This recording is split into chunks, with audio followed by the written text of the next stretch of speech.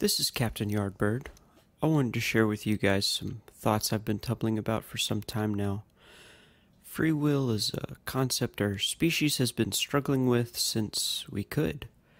And basically I'm going to ramble about a couple of areas that limit our free will by predisposing us towards certain behavior. The areas I will focus on are sexual biology, neurology, and socioeconomic environment. From there, I will segue into the concept of tribal leadership as laid out in a book by the same name, and how we use that to better our social environment. With that said, I will tackle a couple of definitions. I believe that confirmation bias is the greatest scourge on humanity. Don't bother me with the details. Fuck you and fuck your facts. Most people seem to go through life more or less on autopilot. They have a conceptual framework in their heads governing how they believe reality to be. So, while on autopilot, one never gives this area much thought. They don't question their own perspective. So when presented with observable evidence, pieces of reality that disagree with our perspective, we tend to dismiss these. When they become persistent, we tend to respond with hostility. We may even play an active role in suppressing these subjects among our peer group. We respond this way because we're attached to our perspective emotionally. It factors into our identity as individuals. So when presented with evidence against that perspective, we take it as a personal attack against our very being. So I'd like to present some further reading to you, which I will do often in this presentation. Links will be in the description. A transcript will be on my blogspot. Stardust, the thinking ape, posted a vid in recent history called Say No to Pie in the Sky. He, like most of the YouTube channels I will cite today, is one of my favorite content creators.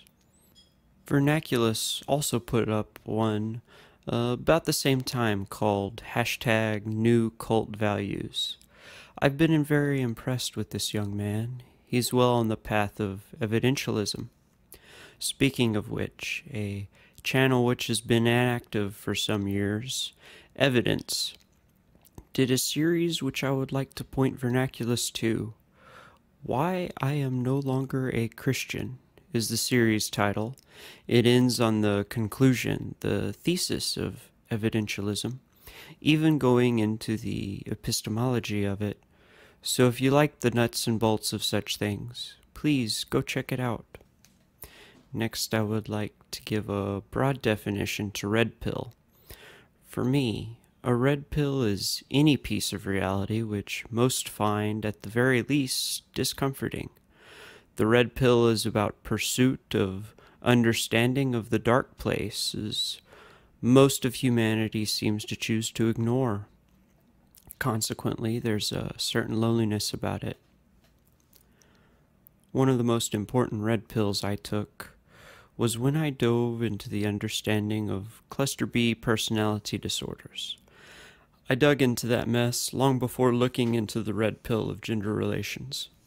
I did so largely out of self-preservation, as along my life's journey I have kept company with a few truly predatory personalities of quite different backgrounds. But on to the meat of this. Humanity, like the rest of nature, is neither inherently good or bad. An individual is really shaped by a number of different areas that create, mitigate, or bolster a variety of predisposed behaviors. Firstly, members of the MGTOW community have done some excellent work in describing the gynocentrism inherent to our species. It is argued that we value women over men due to our sexual dimorphism and the evolutionary process. Here I'd like to point you to Coltane's video, MGTOW, A Unified Theory of the Human Condition. Go check it out. I could not do it justice here in simply trying to summarize. I'd also like to bring up an article from The Economist, February 7th, 2015, titled Cads and Dads. The article discusses the finding that promiscuity and fidelity as competing reproductive strategies are equally prevalent to each other and across both genders. That is, women and men cheat in roughly equal measure. It is likely that a man may raise the child of another, even unawares. Next, I find highly important the subject of neurology. Shaped by our genetics and life experience, childhood, lifestyle, diet, abuse, trauma, drugs, your neurochemical climate in your head predisposes you to various behaviors as well. For example, I personally have Asperger's syndrome, and there are many areas of social finesse which I just stumble my way through handicapped. Though I have learned how not to take miscommunications arising from this personally, I take much care to express myself precisely and periodically I overdo it a little bit. So, back to red pills and cluster B personalities. A gross percentage of the cluster are socially predatory creatures. I find their existence blows massive holes in many ideologies out there. Any in-group you can come up with, regardless of the creed, ethnicity, race, anything else, status as trans or other kin, whatever the fuck, any such in-group will have a percentage of cluster B predators. I would imagine that the victim economy is largely dominated by such individuals. They're equally at home as preachers as they are as pimps. I believe Mark Twain said, "Religion is the last refuge of the scoundrel." So this area of psychology by itself really nullifies in-group preference, shows it to be a farce, maladaptive behavior to be scrapped. The idea that if you identify with my chosen demographic, then you're the good guy, and someone else outside of the group, well, he is simply not. These interpersonal predators are always the bad guy, and they are in every demographic. They are in every in-group. I find that strict voluntarist libertarianism, intersectional feminism and social justice, and neoconservatism are but a few of the ideologies, what I like to call postmodern religions, which are equally guilty of confirmation bias and equally guilty of ignoring the impact of cluster B personalities on their various in-groups. For further reading, The Sociopath Next Door by Martha Stout is a fantastic introduction to this topic. I would also point you towards Katie Morton's channel for general psychology information. She is a licensed therapist and an active YouTuber. Spetsnaz is another channel, focused more specifically on the issues of abuse, trauma, and isolation from the male perspective in Western culture. So now I'd like to move on to environment.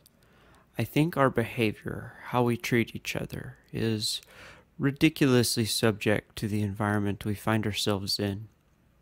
To illustrate racism, the dictionary rather than the intersectional definition really breeds strongest in poverty. When you have a population that is unable to produce self-reliance and subsistence, squalor creates shitty people. We treat each other like shit when we have nothing better to do. So when you grow up around shitty people and you are exposed to multiple demographics, other ethnicities, religions, and whatnot. When your life experience of people in these other groups is limited to the worst, it is very easy to come to the conclusion that all members of that group must be shit. This is essentially where racism stems from. Affluence, cultural assimilation, cross-pollination. These are the things that really break down and destroy racism and related prejudice, albeit in a slow process. And here I would point you to the Angry Foreigners video, Immigrant Rape Statistics in Sweden. On misogynist cultures and gynocentrism. In the apocalyptic landscape, in societal collapse, places such as the Islamic State in Syria and Iraq. In cultures such as this, gynocentrism rears its head in a strange way in that, among such people, men are disposable tools for your in-group or they're threats to it from the outside. Your in-group has soldiers, working stiffs, human doings in its men, and valuable property in its women as reproductive vessels.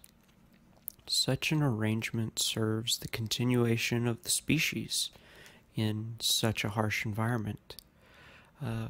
Gynocentrism, as Coltane's video describes it, and as C.S. MGTOW's video, Gender in Post-Government Societies, illustrates, is made for such a landscape.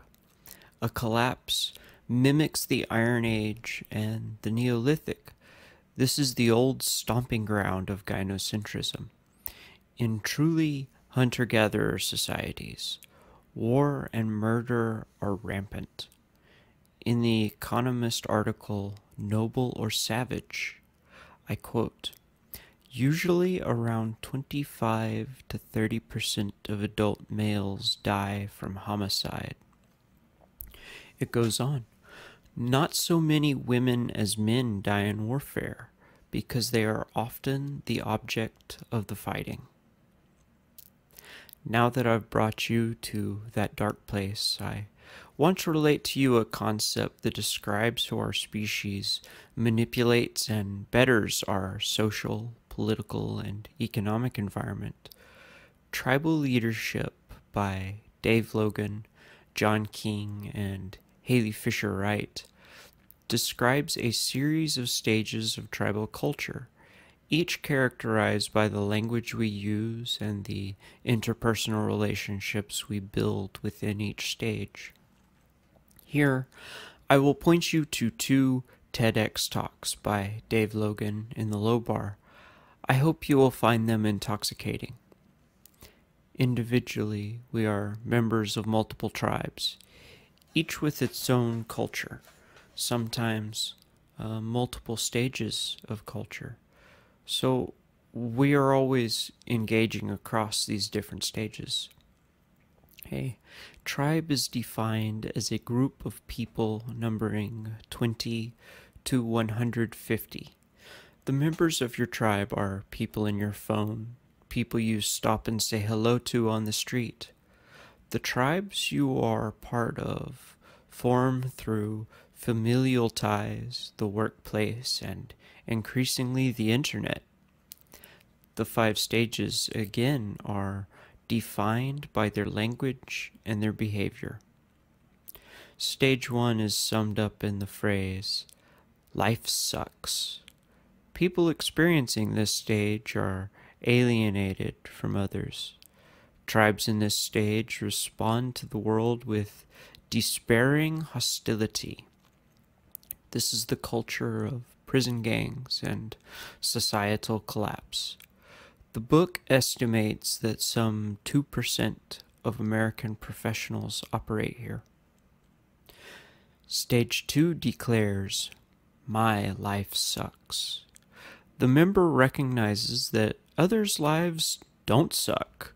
These are apathetic victims who engage in very cynical humor. They are hourly associates at Walmart. They are characters in Office Space. Some 25% of American professionals experience their work this way.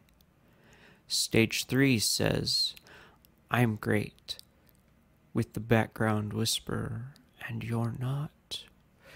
49% of workplace professionals operate in this stage. Members are overcompetitive, expressing their pride through a veil of humor and always striving for dominance.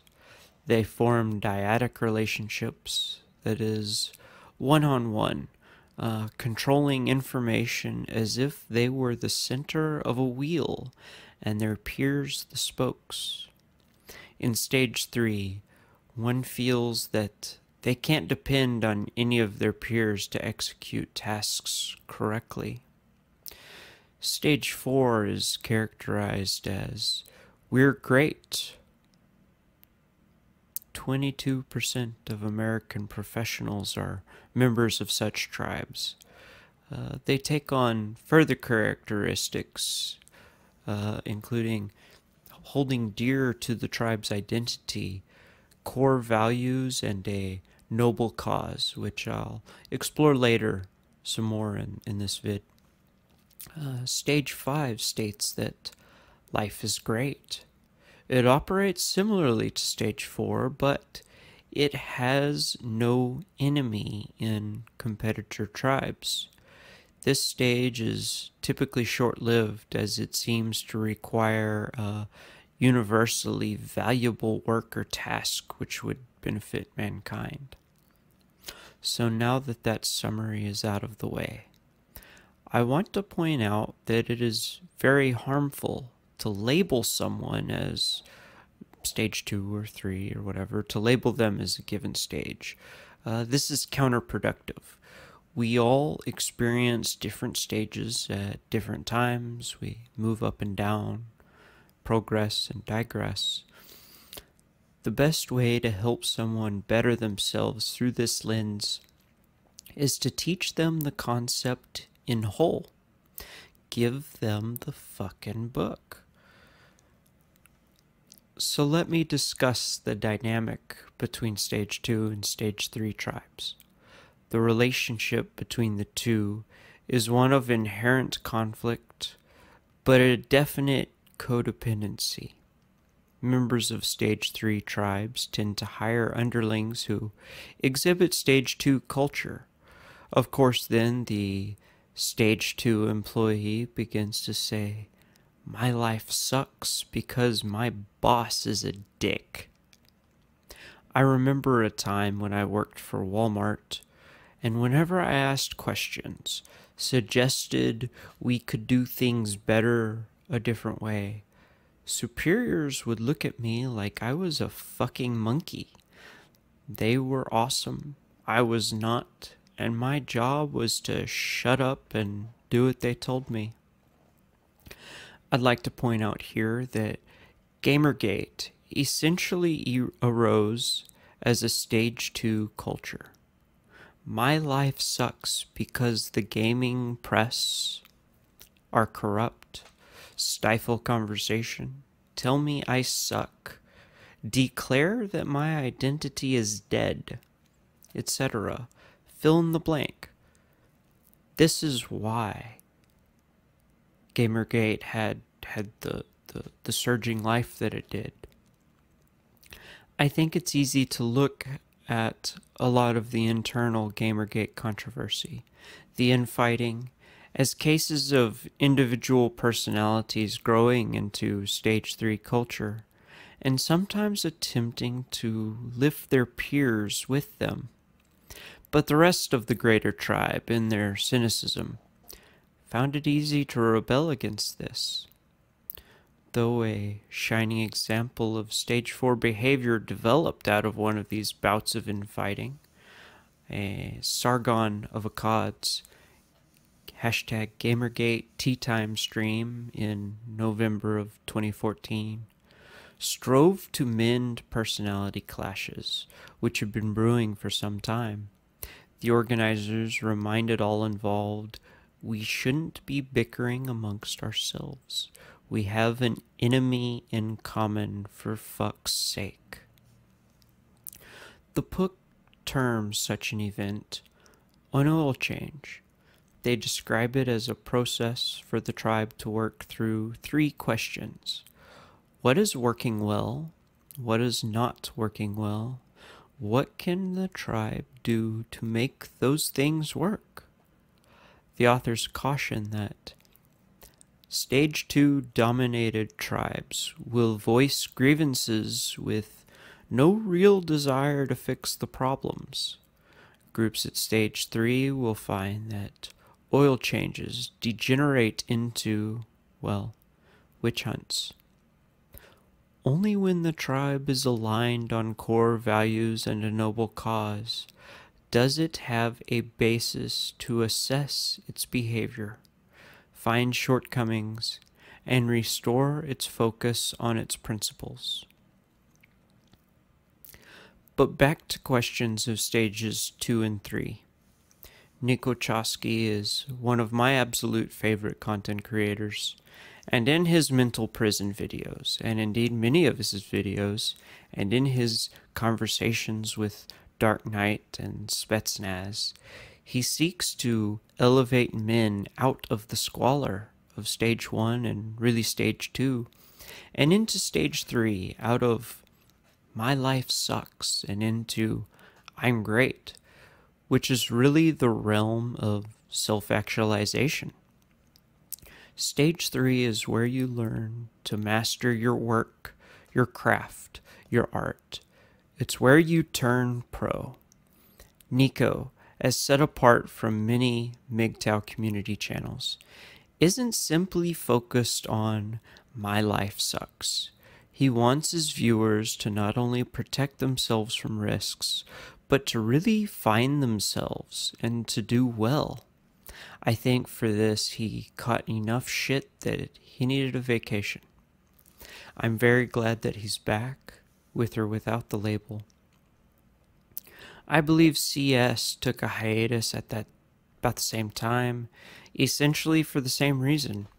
He dares to have a greater conversation beyond my life sucks. And not everyone's ears are open to that, unfortunately. Here I remind you of my description of confirmation bias and red pills. Now as one develops up into Stage 3, and really own it as Sargon and Milo Yiannopoulos have, there comes what the authors call a tribal leadership epiphany. And here a person experiences a number of internal statements and realizations which may come all at once or they may stretch out over the course of a career. But they are described as follows. Nothing that matters is personal. Stage 3 has no legacy. Stage 3 winnings are small. Have I been a leader up till now, or just a manipulator? I'm tired of the Stage 3 game. During this epiphany, the subject begins to see others' perspectives on themselves, and they don't like what they see. They don't like how other people view them. So, all of that, this is how one graduates to Stage 4 thinking.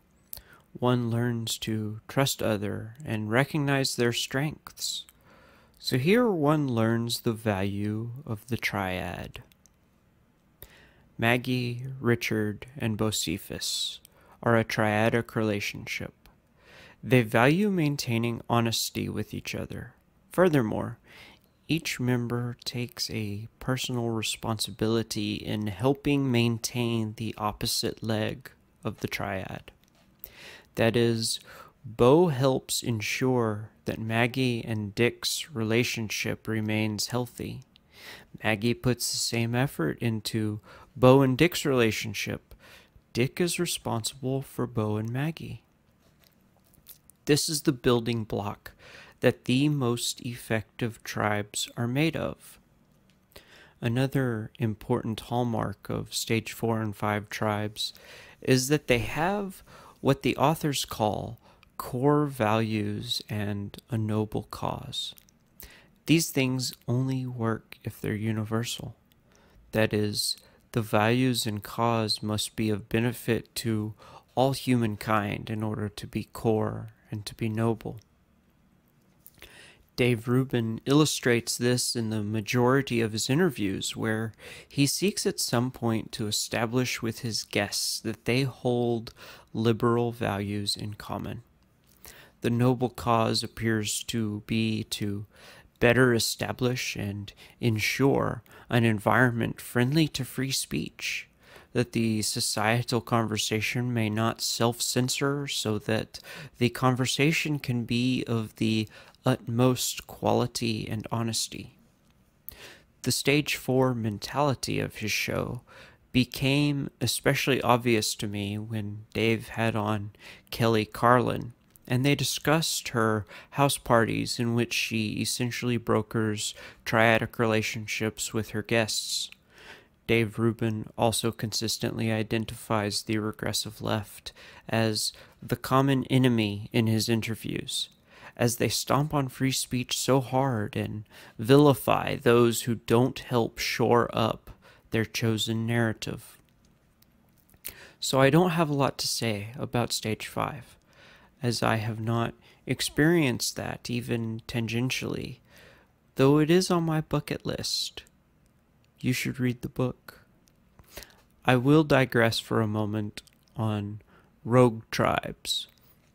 The book describes these as having non-core values and an ignoble cause. That is, that the cause and values do not hold universal benefit for all humankind. I will argue that collectivist viewpoints inherently beget rogue tribes, as they would trample on the individual for the well-being of the group.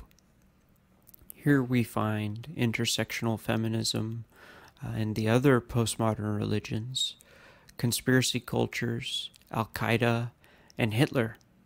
Such values and causes justify criminal or at least antisocial behaviors.